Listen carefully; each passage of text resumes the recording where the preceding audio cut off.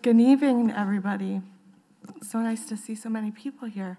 My name is Dr. Megan Williams. I use she, her pronouns, and I'm the Assistant Director of Emily Taylor Center for Women and Gender Equity here at KU.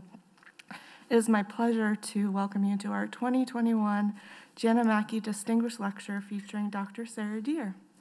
We'd like to begin by acknowledging that we are gathered here tonight on the ancestral, traditional, and contemporary lands of the Kaw, Osage, and Shawnee peoples, and to recognize the sovereignty of the 4 federally recognized tribes of Kansas, the Prairie Band Potawatomi, the Kickapoo in Kansas, the Sac and Fox of Missouri in Kansas and Nebraska, and the Iowa tribe of Kansas and Nebraska. We would also like to express our solidarity with the Lawrence Indigenous community. We want to thank the First Nations Student Association, as well as Jana's campaign and the KU Bookstore for their co-sponsorship. The bookstore is selling copies of Dr. Deer's The Beginning and End of Rape at a 20% discount, and will host a book signing following the lecture. We'd also like to thank the Care Center for being here and having information for those who may need it. And also a note that tonight's lecture is being recorded and will be available on Emily Taylor Center's YouTube channel. So make sure to let folks know who wanted to be here but couldn't, that they can see it there. Now I'd like to welcome Jana Mackey's parents, Doctors Christy and Kurt Brungard, to speak on Jana's life and legacy. Thanks.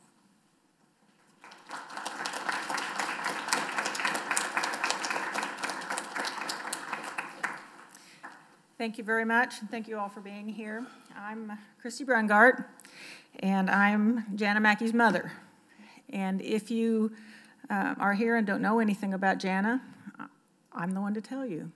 And so I want to first start by telling you that Jana was actually born in the middle of a wheat field in south central Kansas. And when she was 5 years old, we moved to Hays, Kansas, and she ended up going all through her senior year in high school in Hays, Kansas. And Jana actually died in 2008, and she was 25 years old. And I'm going to tell you a little bit more about that in a little bit, but I want to tell you first a little bit about her life, because I always hate to tell you about that horrible part if you don't know anything about her life, because she was really cool. And so Jana was a pretty good singer. In fact, she was a really good singer. And in fact, when KU said, Jana, if you will come to KU and be in our vocal music program, we'll pay a whole bunch of your tuition. And Mom said, yes, you want to go there. And the good news is she did want to go here. And in fact, it is the only place that she ever wanted to go. And in fact, it's the only campus visit we did. And so it all just worked out great. So Jana came to KU, and life was great. And we could come watch her sing still, and we loved that because she was really, really good. And so, of course, people were like, in awe, and we were just like, oh. And then about halfway... Let me interrupt. You can tell we're married. What we really loved, more than watching Jana sing, was watching people watch Jana sing. Does that make sense? If you're a parent, you get that. And so... Jana was 6 foot tall, and she had a big presence and a big mouth and a great big voice. And so you couldn't help but see her. And so we loved that part. And then about halfway through her sophomore year, she called me one day and she said, Mom, I'm sick of singing. And I said, oh, no, you're not. She's like, Mom, I am. I'm tired of it. I said, Jana, but you're so good at it. She said, I know, I am. But it's not my passion. She said, you know, those darn gen eds they make you take, I took a class in women's studies, and that is my passion. I'm changing my major. Now, at that time, I was not teaching at Fort Hays State, and I was not advising other people's children. So when I tell you this next part, you're going to have to forgive me. I said, no, you're not changing your major. She said, Mom, I already did. She knew. She knew her mom. So she changed her major. She graduated, still graduated in 4 years, and got a degree in women's studies, and then worked for the next year and a half or so on a couple of political campaigns, of course, both for women, because this was her thing now. And she did that, and then she got a job as a lobbyist at the Kansas State Capitol. So she was one of the youngest lobbyists at the Kansas State Capitol. She was also the best singer of the lobbyists at the Kansas State Capitol. And she did that for 3 years, and she called me one day, and she said, you know, Mom, I'm never going to be the best advocate for women I can be without a legal education. I need to go to law school. I'm like, law school? Well, where all are you going to apply? She's like, well, Mom, KU Law School. I said, well, where else? She said, well, I just need to get in there because that's the only place I want to go. Thankfully, she did. So she came here to KU Law School, and the whole time she'd been doing that, all those years here in Lawrence, she actually had worked at that time. It was called when she started, it was called the Rape Crisis Center. It was even before Bodily. Tell me that again. RVSS. When she started volunteering there, that's what it was called. She also did some volunteering at the Willow, which all of that ends up making this story even more ironic. But she was doing that for several years. Actually, she just quit that volunteering her first year at law school. She's like, Mom, this law school thing is hard for me. I'm going to need to really focus. And so she had just completed her first year at KU Law School, and she called me one night, and she said, you know, Mom, so she'd been dating this guy for about a year. We thought we knew him well. We'd been to his house. He'd been to our house. But she called me right after her first year of law school, and she said, you know, Mom, I think I'm going to have to break up with him. I said, oh, really? What's going on? And she's like, she's really weird. She said, he texts me all the time. He calls me all the time. If I don't answer him immediately, he gets so mad. She said, he acts like he thinks he owns me. And she said, he's just insanely jealous anymore. She's like, I don't know what's going on. But she said, I even feel like wherever I go next, there he is. I think he's stalking me. Well, of course, keep in mind, this would have been in 2008. Not everybody had their phones with them like they do now. So stalking then, stalking now looked quite a bit different. Then he was physically stalking her. Well, so she called and told me all that, and I said, probably the dumbest thing I could have ever said to her, but I didn't know that I didn't know at that time because I knew nothing about anything to do with any type of gender and relationship violence. And I said what I think a lot of parents would say. I said, well, break up with him. And she did. And 3 weeks later, he murdered her right here on Michigan Street in Lawrence, Kansas. I'm sure I see some nods. Some of you are remembering it. And wow, it's been quite a while since I've told that story, so struggling with that just a little bit. So he killed her. And when I tell that story, you know, sometimes I think the first thing in people's minds is what happened to him. And so I always like to go ahead and tell you the rest of the story about what did happen to him so you don't have to be wondering. He actually got in his vehicle, headed east. The Lawrence Police Department, we were in Lawrence by the time they found her, and so we knew. They called us and said they were on their way east because they felt like he was on his way to the East Coast. They'd found a connection in Elizabeth, New Jersey, and they felt like that's where he was on his way to. And so they followed him there, and they found him, and sure enough, and they put him in jail. They found him and put him in jail, and his first night in jail, he hung himself with his own jeans. And as nice as I can say it, we were done with him. And so that's the story of what happened to Jana. And that's the story kind of about her life and about her death. And Kurt's going to talk a little bit about what we did then. I think 6 hours after Jana's death, we were driving the streets of Lawrence, Kansas, in shock, as you can imagine. And I remember at the intersection of Iowa and, is that 23rd Street, that major intersection? I remember being at that intersection and turning to Christy and said, you know, Jana didn't die in a car wreck. Jana died a martyr for her cause. Think about what she had done in her young adult life. And she died the same way that she had worked so hard to prevent women from being harmed.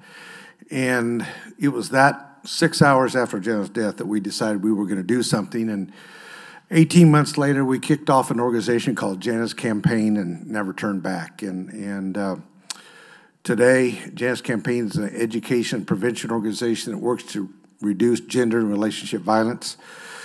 We've worked in 48 states and a number of foreign countries, and we're housed in Horton, Kansas, and in Hayes, Kansas, but our work throughout, we have conferences in Chicago, to Houston, to Dallas, to you name it. We're all over the country doing work, and all because in Jana's name. And anyway, before I'm done, I want to thank KU for this. They started this, Kathy Rose Markery started this lecture series along with a committee of some of us, and I want to thank KU for doing this and talking about causes that are important to us and are important to Jana. A couple of we have one board member, Michelle McCormick, is here. Michelle is our past president, and Michelle's a past president and on our board. And we have Evelyn, there she is, Evelyn Doobie. She's one of our staff members on our staff at Jana's Campaign. So anyway, it's not working. Okay, we have an 8x10 glossy of myself they were going to post. Oh, it was Jana. I'm sorry. Okay. Anyway, thanks, KU, for continuing to do this work that's important and continue to invite Christy and I to be part of it. So thank you. Before we go, and I know we're out of time, but I just want to say, and I'm hoping that some of you have been to some of these in the past, but over the years, KU has done an amazing job, and every year they bring in such amazing speakers, and this has meant so much to us and to our family because Jana was very active on this campus. I'm seeing some nods back here. Did anybody here know Jana? Oh my goodness, wow. I just always love it when people actually knew Jana. But you can vouch for me. She was a very active young woman, and she worked on causes that really matter. And to us, this kind of education, this kind of program really matters. And so this seems really Jana-ish to me. So I really appreciate KU doing this. And Jen, thank you so much for making it happen for another year.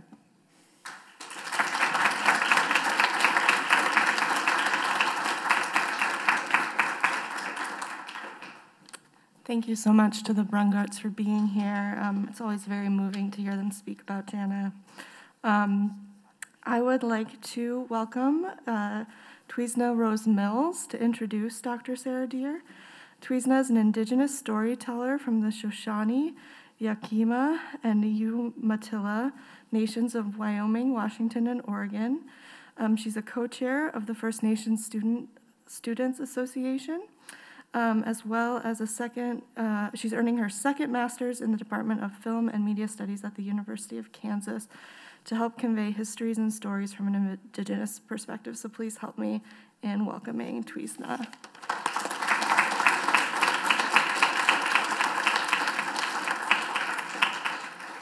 Hello. Dr. Sarah Deer is a citizen of the Muscogee Creek Nation of Oklahoma and a University Distinguished Professor at the University of Kansas.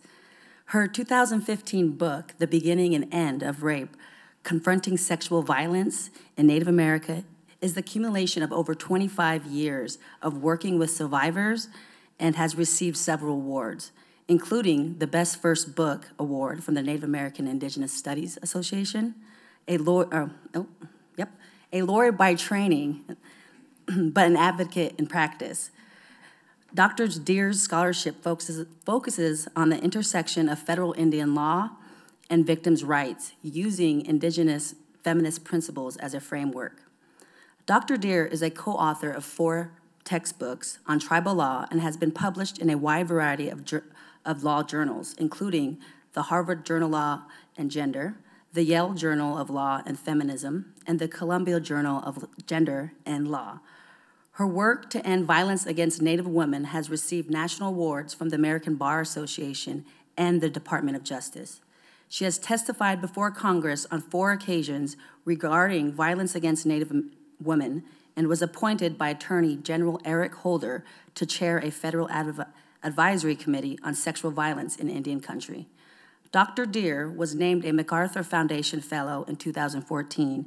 In 2017, Dr. Deer was inducted into the KU Women's Hall of Fame, and in 2019, she was inducted into the National Women's Hall of Fame.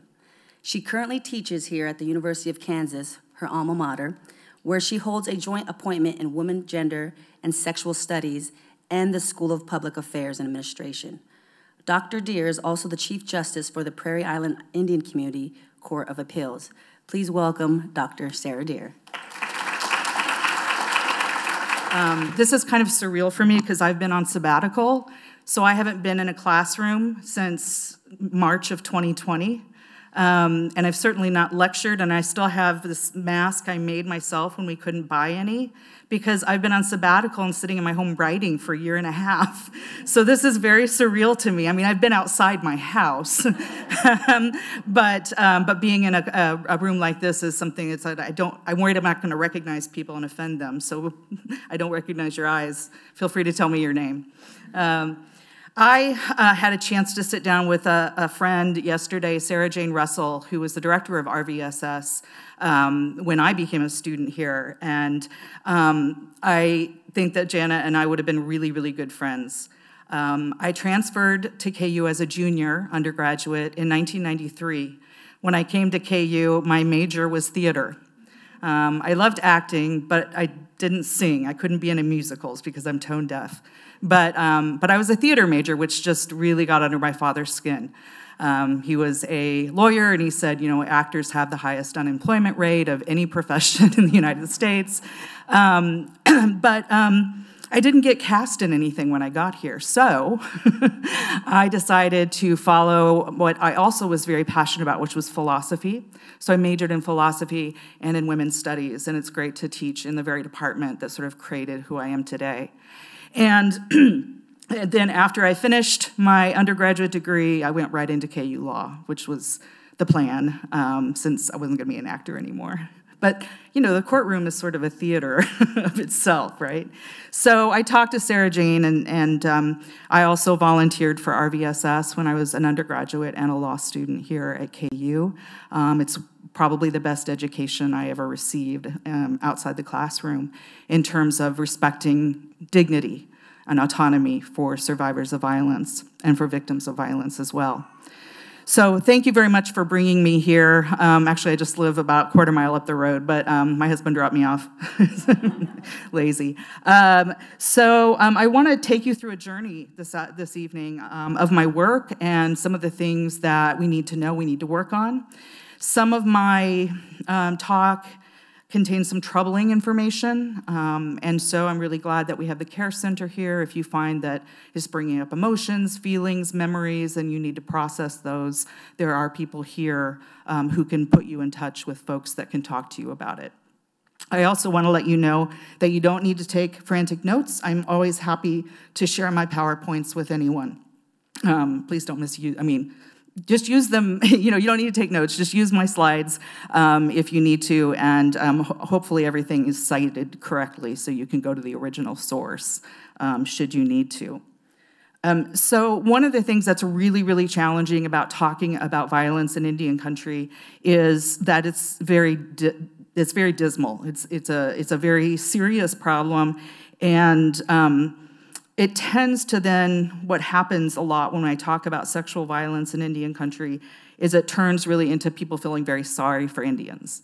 And so I want to try to tell you the truth, but also leave you with the resilience of Indian people and the way in which Native people have survived and have helped their own victims within their tribal communities find healing and justice.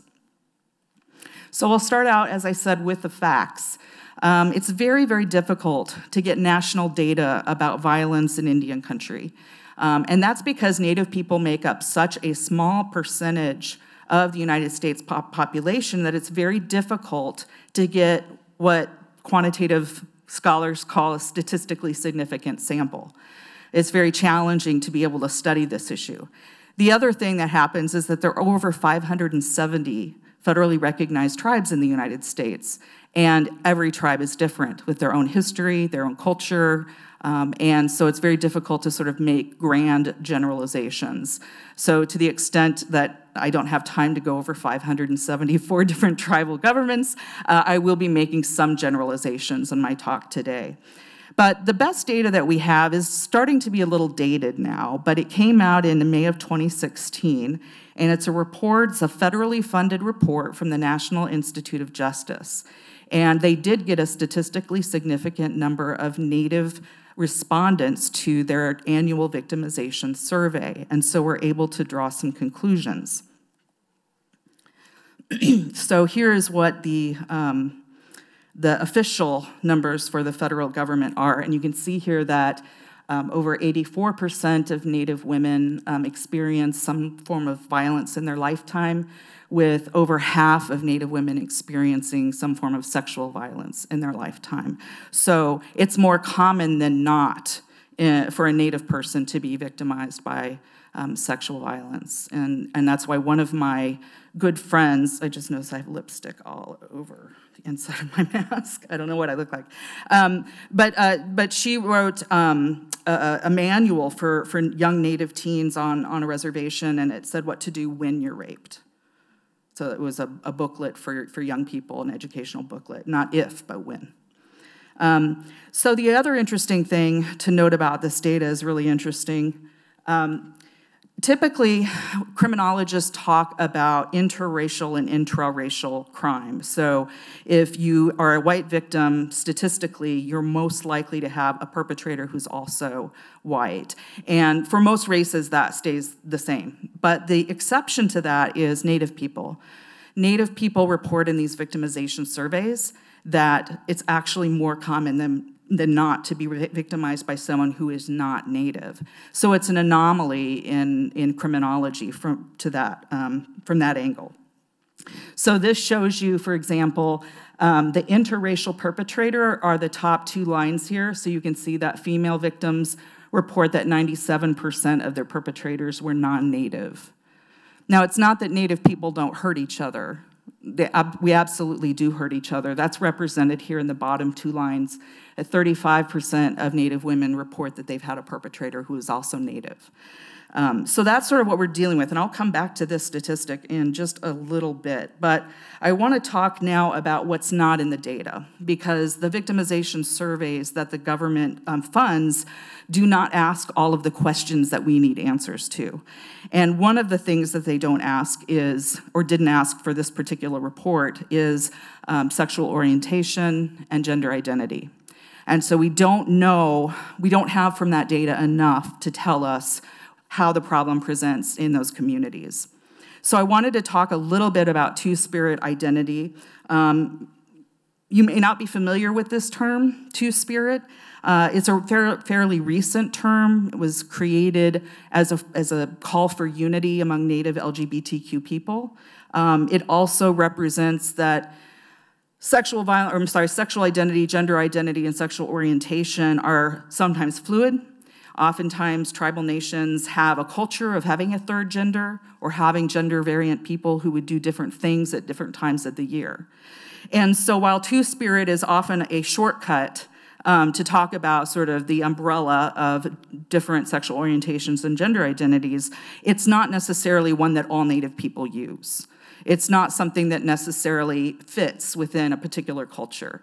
You might have one spirit, but that spirit is a lesbian, right? So it's not something that everyone uses, and it's not even something that everyone likes, but that's the shortcut that I'll be using with apologies for those that it doesn't apply to. But we just don't have much data on this population, and we need it desperately. I have been able to find about 4 or 5 small studies that are maybe 20, 25 people. And I put them up here, but we can see that if we talk about two-spirit LGBTQ Native people, we have higher rates of childhood sexual abuse, we see high rates of sexual and physical assault, and in one study, over 84% of two-spirit people reported experiencing bias-based victimization. So this is an area ripe for study if you are a student and this is an issue that interests you. This is an area where research is desperately needed because not all victims experience crime in the same way. So let me get started by just talking now a little bit about pre-colonial justice. And this could be a whole semester, but it's just a slide. So we talk about, one of the challenges in doing Indigenous studies is that most tribes did not have a written language until the 19th century. And so all of our laws and our stories and our customs were passed down orally. And so to the extent that you're looking in the written record for information about how crime was dealt with, you may not find it. You may find anthropologists, you may find Indian agents, you may find other folks who are looking at Indians and writing about them, but you don't necessarily get a tribal perspective without doing that kind of research in the community. But there are some generalizations that we can make. The focus of many, many tribal customary traditions was restitution. Not to punish the offender so much as to put the victim back in control. And so from that angle, it's almost like a civil suit, right? Instead of being the state versus the perpetrator, it's the victim versus the perpetrator, which puts a victim in more control over the situation at hand. We also had what we call matrilineal, matrilocal cultures. Not all tribes follow this pattern, but for example, my tribal citizenship is a Muscogee Creek Nation, and it's a traditionally matrilineal. And my father is my Indian side. So technically, if you went by traditional law, really truly traditional law, I couldn't identify as Muscogee. So some of the folks that think about this talk about, well, if the lineage passes through the mother, right? The mother becomes the central component of the family, and the children find their identity through the mother's lineage. Some people have suggested this may have been sort of a built-in safety net and a preventative aspect of culture to protect women and to hold women in the center of the family. So when I was in law school here, I also have to just again think Jana and I were maybe kindred spirits at some point, because I thought I wanted to be a prosecutor. And my first day of Indian law, I was like, oh, this is what I'll be doing for the rest of my life. I had that moment of just like epiphany, right? I grew up in Wichita, Kansas. I'm a Kansas girl, Wichita Northwest, class of 91, anyone? No? So I did not grow up on the reservation in Oklahoma. I was about 2 hours north, but I didn't grow up on a reservation. So when I got to law school and discovered Indian law and discovered the really complicated structures in Indian country for dealing with violence, I thought, that's what I want to do. And that job didn't exist, so I was really kind of struggling my third year to find a good fit for me. But during my years at KU Law, I was able to look a little bit more into my own tribal nation's history. And I really wanted to write, there was a particular class that I had to write a long paper for, and I really wanted to write about how traditionally Muscogee people dealt with crimes like domestic violence and sexual assault. And as I mentioned earlier, that's kind of very difficult information to get from a library. So I did the best I could, and I've used these slides. I used this slide in my law school presentation in 1998, so I'm getting a lot of mileage out of it. But one of the things that really stuck out to me and made me really proud to be a Muscogee citizen and wanted to learn more about my heritage was this passage. William Bartram was this interesting kind of fellow. He was a naturalist. He drew plant life, animal life. He did a lot of the taxonomy or biopiracy, depending on how you want to talk about it, for the southeastern part of the United States, or what would become the United States. And he lived among the Creek and Cherokee people for about a decade. This would be down in where now is Alabama and Georgia, to do his work. And so he got to know Creek and Cherokee people quite well. This is prior to removal, so this is before we get to Oklahoma. And he remarked he had all kinds of journals and writings. He was very prolific. And he talked often about gender in the tribal cultures that he was living among, and often noted that they were very different from patriarchy in that women were not mistreated, they weren't scolded, they weren't ever beaten, physical abuse didn't occur.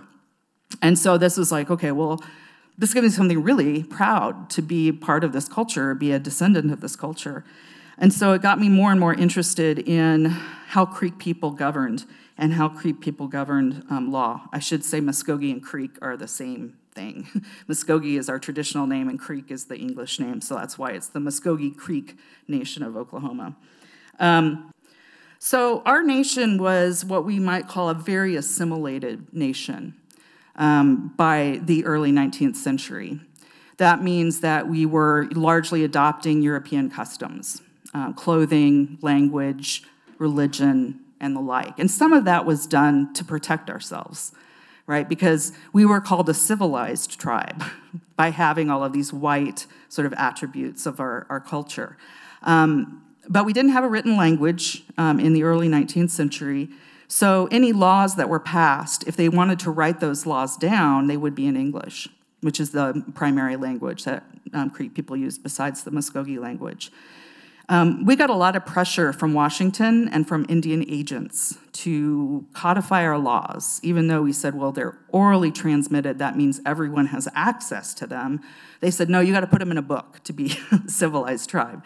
So to satisfy the Indian agents, we certainly did that. These laws were passed in Muscogee by the Creek Council and then codified into a written format by the chief's son, who was the recorder of the National Council, and his name was Chili McIntosh. So McIntosh is a Scottish name, and we had largely intermarried with Scottish immigrants. So today, McIntosh, McGirt, those kinds of names are very common among my tribe. But they wrote down this rape law in 1824, and most of the laws, there were about 50 laws that were passed in that year, and most of them looked very similar to Anglo-American law, so they looked like a law that you could pull from a state statute. But this law was different to me because it has gender in it, and it seems to really center a victim in the aftermath of an assault. So, and Chili McIntosh was a very interesting character. He was also a Baptist minister, and the name, just Chili McIntosh. You know, there's so many revered names in the Plains, like Sitting Bull and Crazy Horse, and Chili McIntosh is my ancestor. So if we think about where we are, right, the highest rates of sexual assault and domestic violence in the nation, and we think about the cultures which really didn't allow for much of that kind of behavior to happen, how do we tell that story? What has happened between then and now to help us understand why it is? Because journalists call me every day. Why? Why is it the highest? I'm like, well, you have to look at my PowerPoint. But we need to understand that. We need to understand that story so that we can do something about it, because the statistics are not acceptable. The status quo is not acceptable. So that's the question that I have spent my career so far trying to answer. And I use this term sovereignty, which is what I titled tonight's talk, because I think sovereignty is a concept that we don't talk enough about, both in the context of sexual violence, but also in the context of tribal nations. So I want to begin by giving you a basic definition. Sovereignty is something we all know about, we just don't talk about it very much. The state of Kansas has sovereignty. It's a government, and governments, just by being governments, have the ability to make laws and to be governed by those laws. So it's very simple, right? We just don't, we kind of take it for granted when it comes to states or the federal government, so we don't even use the word, right? It's just inherent in the idea of being a state or the federal government. But when we talk about tribal nations, the challenge is we struggle every day for sovereignty. We struggle in the courts, we struggle in Congress, we struggle at home. And so when we start talking about sovereignty in the context of tribal nations, it becomes much more fraught. And because I was a rape crisis advocate for 6 years while I was here in Lawrence as a student, I also started to think about, and I was doing 24-hour crisis calls even in law school. And I started to think about how survivors experience sexual assault, and that the violation of somebody's bodily integrity, the sexual autonomy of an individual person, is an intrusion on bodily sovereignty, our decisions to decide what happens to our body, who we want to have touch our body, and how we want our body to experience pleasure, right? But when somebody assaults us or takes advantage of us, our bodily sovereignty and autonomy are violated. So I see a very strong corollary between sexual assault survivors and tribal nations, and that all converges on Native people who are survivors, right? So you're experiencing both the violation of bodily sovereignty, but you're also struggling within a tribal nation to be able to do something about it, right? So that's how I sort of think about sovereignty in two different ways. And so I've concluded through some of my research and in my book is that tribal nations had legal systems. A lot of people, they realized that tribes had governments, but not necessarily legal systems. We didn't have courtrooms. We didn't have powdered wigs and gavels, right? But we had legal systems. We had ways of adjudicating things. We had a way of resolving disputes within the tribal nation. But these systems have been significantly weakened. And so now it's really, really difficult in this day and age for a tribal nation to do something about sexual assault. And that's what I'm trying to change. The next slide I have describes a sexual assault in detail. I'm not going to read it. I'm just going to put the slide up. If you do not wish to read it, you do not have to. It is graphic. And I'll let you know when I change the slide over. So one of the things that, the big trend in the 90s, starting in the 90s, was to rethink Columbus Day, right? And rethink what Columbus Day represents. So one of the things that I like to remind people is that Columbus was not just a symbol of imperialism. He was actually a predator, right, of individuals. And so I share this passage, which came from the second journey in 1495 from one of his aristocratic friends who wanted to come and see the New World. And the very first thing that he did when he arrived on North American land was to rape a woman and feel no shame whatsoever. In fact, he bragged about it. So we have to understand federal Indian law and federal Indian history from this context of how sexual assault has become so embedded in the settler colonial state that there's no question why it is that Native people suffer such high rates of violence. Okay, I'm going to change the slide now. One of the other things that federal policy did is moved us around, and not by choice, right? Most people have heard of the Trail of Tears, or the Long Walk, or other forms of forced migration. The one I'm going to talk about is the one that affected my nation, the Muscogee Creek Nation. And as I mentioned earlier, we were largely in the Alabama and Georgia region. And you can see that it's not a single trail. It's a lot of trails. And I'll tell you this, there were a lot more than tears. There was death, murder, and rape. So what's happening during this time period is a lot of people think about, a lot of male historians who write about the Trail of Tears, they don't talk about sexual assault. But we know today that in any conflict zones, in any refugee status, right, that sexual assault is a really, really difficult and common experience that people go through.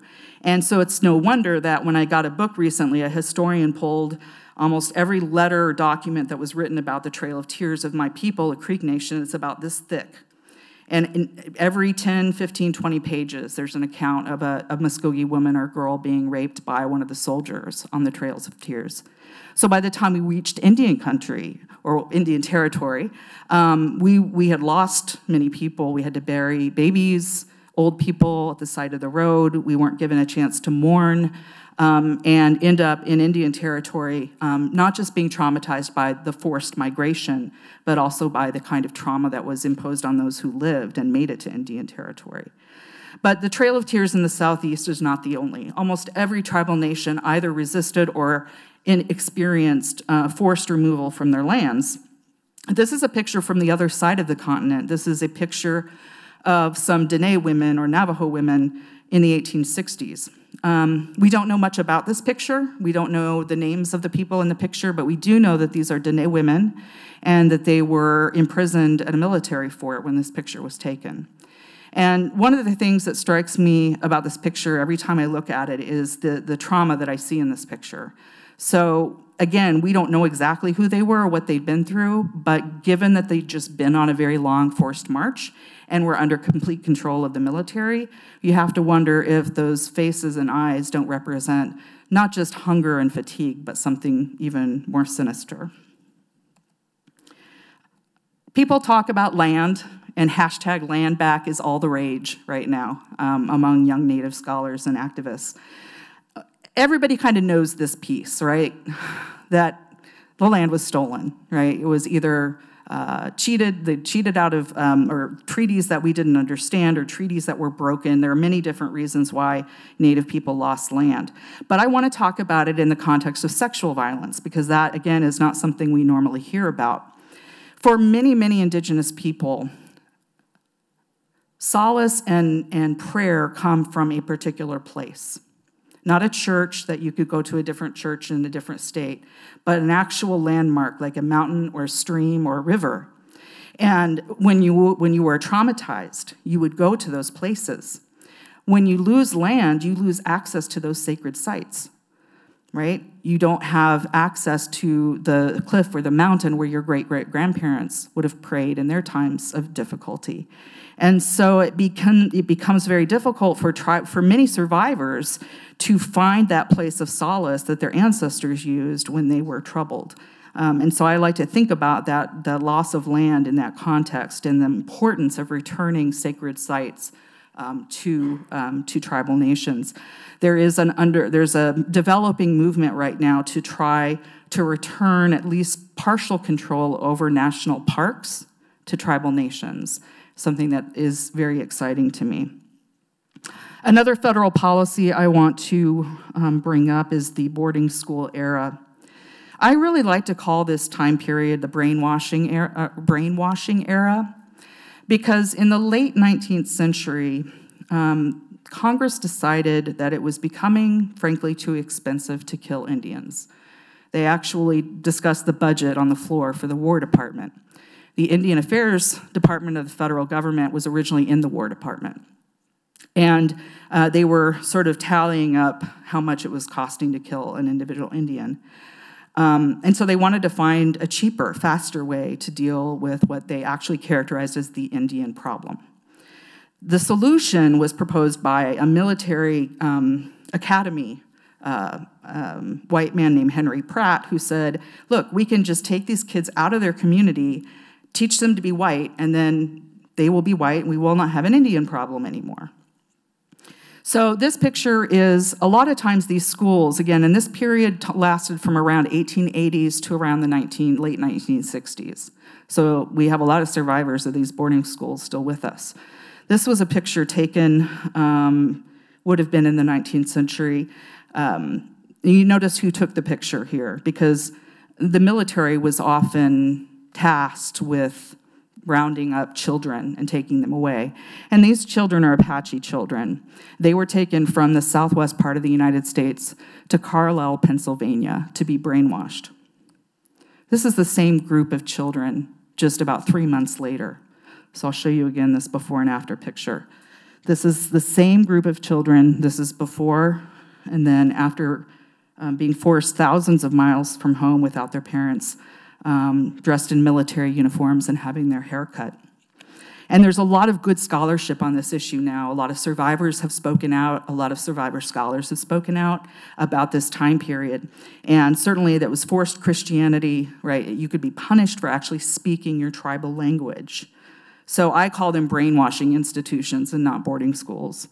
And the other part, I'm always going to bring this up, as you've probably gathered, is that there was a lot of sexual abuse in a lot of these schools. And these children did not have anywhere to turn. There was no one to report it to.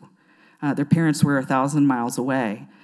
So you have to think again, when I talk about how embedded sexual violence is in this ethic of sort of brainwashing children, it makes sense that this was the tactic, was to traumatize children to the point where they would no longer be proud to be who they were. So that's another example of how federal policy facilitated widespread sexual assault in Indian communities. Now, I like to do a pause here and tell you, that we weren't just passive, silent victims of this kind of treatment. I like to talk about Sarah Winnemucca, who's a Paiute woman who was the first Native woman to publish a book in the United States. It was a nonfiction book called Life Among the Paiutes. It's in public domain, so for students that means free. And you can get it on Google Books, so read it.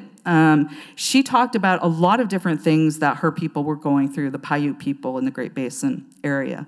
And it wasn't just a book about sexual assault, but she sure brought it up a lot because she was trying to educate wealthy, sort of woke white liberals on the East Coast to give money to her so she could start a school for Paiute children that would be run by Paiute people. And so she made money off her book, she made money off speaking engagements, and is an example of the resistance and resilience of this time period, that it wasn't just about victimhood, it was also about claiming the truth and standing for the truth. So now I want to talk, I'm going to turn a little law professor on you here. I want to talk about two federal laws and one federal case that deal with the sovereignty issue, the sovereignty of tribal nations. So the first law I want to tell you about is called the Major Crimes Act. The Major Crimes Act is a law from the late 1800s, 1885.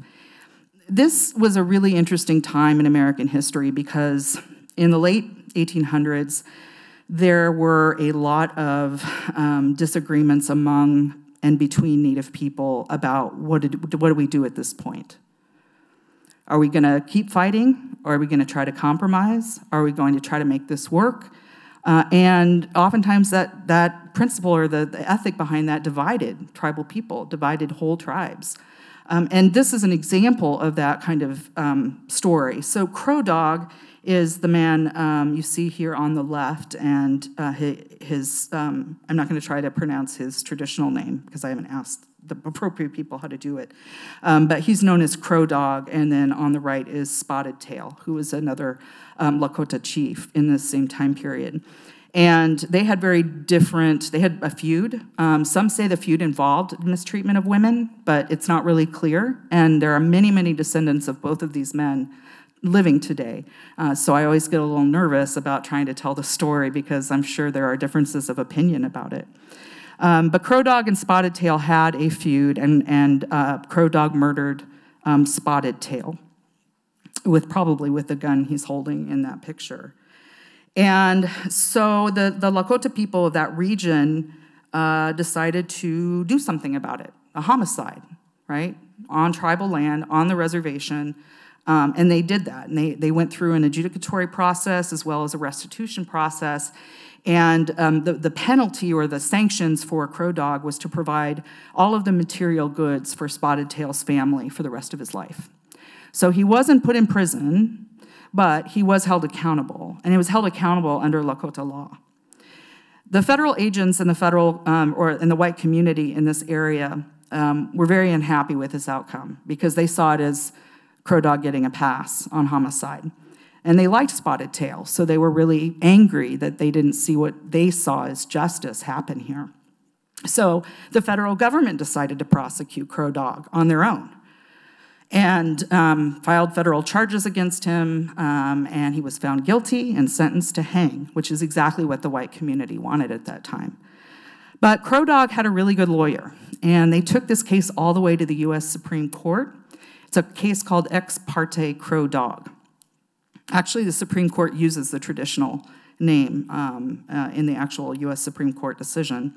And the question was, how does the federal government get power here? This is a Lakota community on a reservation. It's the land of the people, and everything that we're talking about happened within this reservation.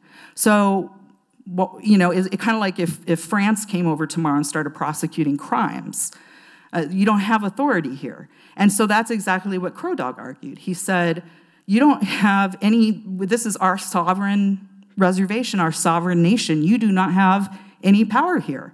And that's the argument he took to the Supreme Court, and believe it or not, he won. The Supreme Court wrote an opinion that, while it's a very racist opinion in many ways, admitted that Crow Dog had a really good argument. The federal government didn't have power here. This was a Lakota community with Lakota laws and Lakota people, and the federal government lacked authority to prosecute him. So he won. And the very next thing Congress did was pass a law called the Major Crimes Act. And the Major Crimes Act actually reversed the U.S. Supreme Court. So they said, okay, you said we need a law to give us power over reservations, so we're just going to write it. And so that's what we work with today on many, many reservations across the United States. There's some exceptions, but this is still good law today.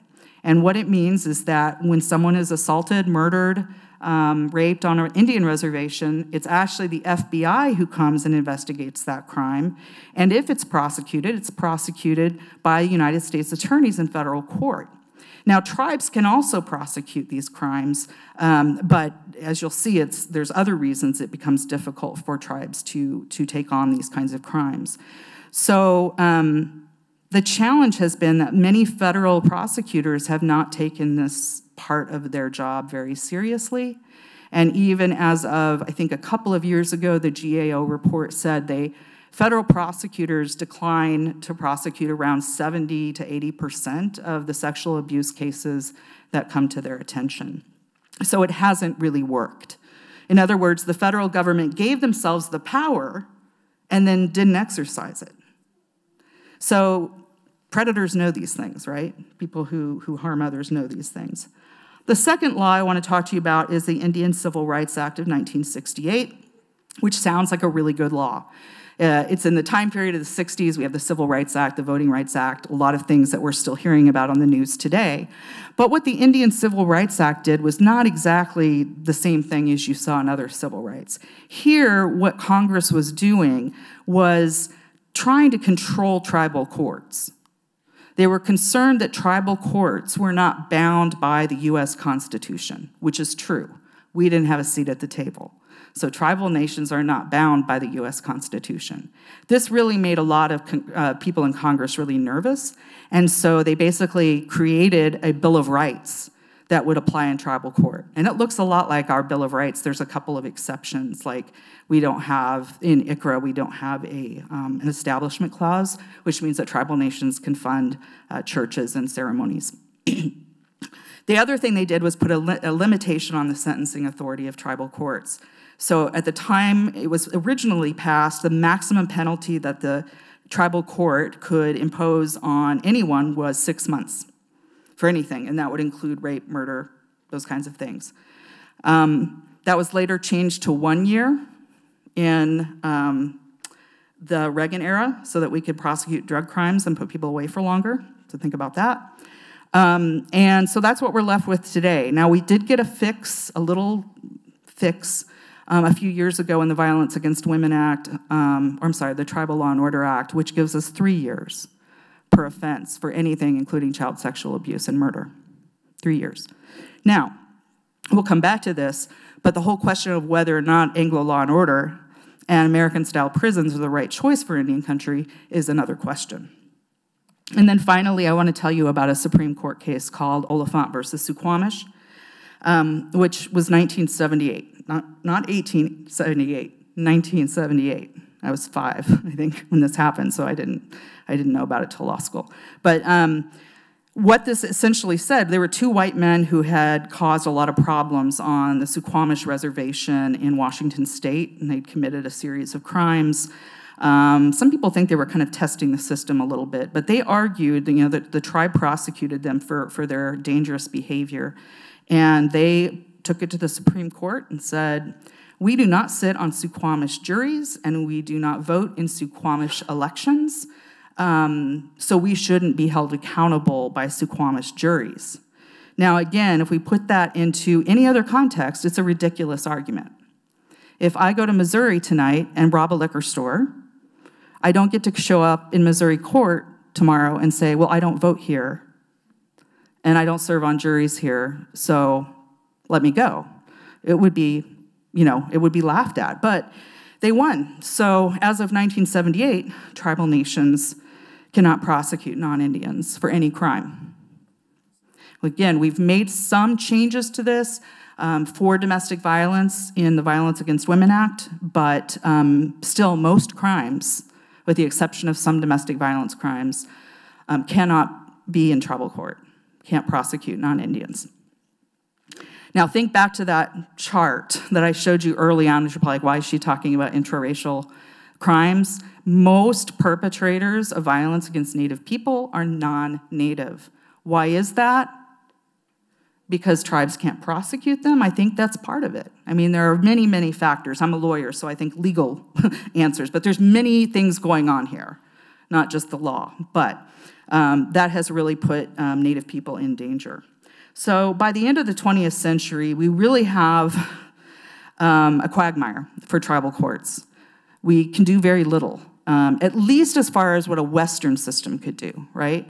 So one of the things here that I like to talk about is, that tribal nations can create systems that don't mirror Western law and order and mass incarceration. And yet that's what we've been encouraged to do for so long, dating back in my tribe to the 1820s. That's what a lot of tribes do now, is they really act and serve as a kind of Western-style court. And I'm really interested in alternatives to that, but alternatives that still hold perpetrators accountable for their behavior, right? I think accountability is a keystone, it's a touchstone for any system that wants to hold perpetrators accountable. You need accountability, and you need victim services for the victim herself and his or her family. Okay, so that's what we're struggling with now. There's also some folks that argue that there were nothing like a prison existed in pre-colonial times. Now, I'm not an archaeologist, so I can't really tell you how they know that, but many people have commented on this in the literature. We did execute people, some of our tribes did. I'm not in any way supporting bringing back the death penalty, but just to give you an example of the kinds of penalties we did impose, but there was very little in terms of what we would actually call incarceration going on. So I want to now turn to resilience. I'm almost done, and end on a good note. So I have had the opportunity over the years to work on both federal legislation to fix some of this mess, as well as filing briefs with the U.S. Supreme Court on cases of note that I'll tell you about here. So the whole idea of an amicus brief, and if you're following some of the issues in the news around the abortion cases, you may hear about amicus briefs. A brief essentially is a legal document or a legal argument. I don't know why we keep calling them briefs, because sometimes they're this thick.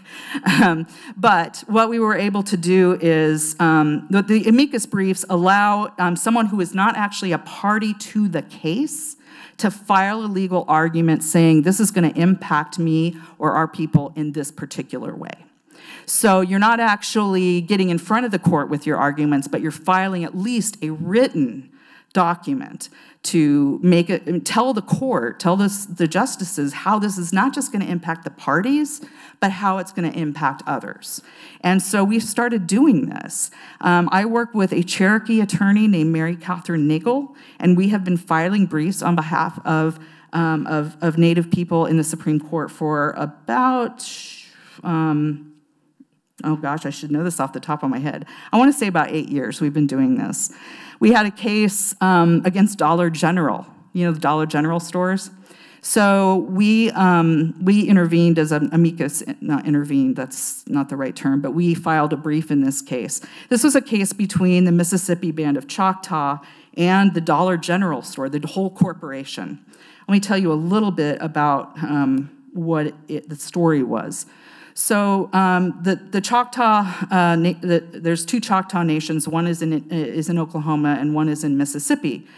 The Mississippi Choctaw nation is a relatively wealthier nation than what your average reservation is. They have gaming, but they've also heavily diversified their economy. So they have a book plant, they have a book binding plant, a water bottling plant. They have a lot of different kinds of economic endeavors going on. And one of the things they have is a lot of retail establishments that sign a lease, a business lease with the tribe, and a Dollar General store did that at the Mississippi Choctaw Reservation. They had a job opportunity program for Choctaw youth, and it was an opportunity for summertime, keep the kids off the street, have an opportunity to see what it's like behind the scenes at a real job. And so there was a young boy, a Choctaw boy, placed with the Dollar General store. Unfortunately, he was molested by the white manager of that store. And the federal government, which would have authority per the Major Crimes Act, didn't prosecute it because they didn't think it was serious enough, because there was no penetration. So that left the family with no justice. So they decided to file a personal injury lawsuit in tribal court against the Dollar General Corporation, right? And the only thing you could get out of that is cash, right? So you could get money to pay for pain and suffering, you could get punitive damages, you could get medical bills, counseling bills, college tuition, right? All of the things that might have been taken from this child who's now about 30 years old. This happened quite some time ago. And so they wanted to file this suit, and they wanted to argue that Dollar General should have known that they hired somebody with a proclivity to commit assault. And the Dollar General Corporation, as you can imagine, with a number of stores, has got deep pockets. So they wanted to get justice for their son. And so they went to their tribal court to do it. Dollar General, the corporation, spent upwards of hundreds of thousands of dollars just to get out of tribal court. And they claimed that they couldn't get a fair shake, that the tribal jury would be biased against them, with no evidence of such, right? They just said, well, the Mississippi Choctaw juries are not going to be fair to our client because they're Indians, because they're tribal members. That part they didn't get as specific about. But we decided to tell the court the story of victims of crime in Indian country through this amicus brief. And it was a little bit different. This is a cover page. This is what the front of an amicus brief looks like.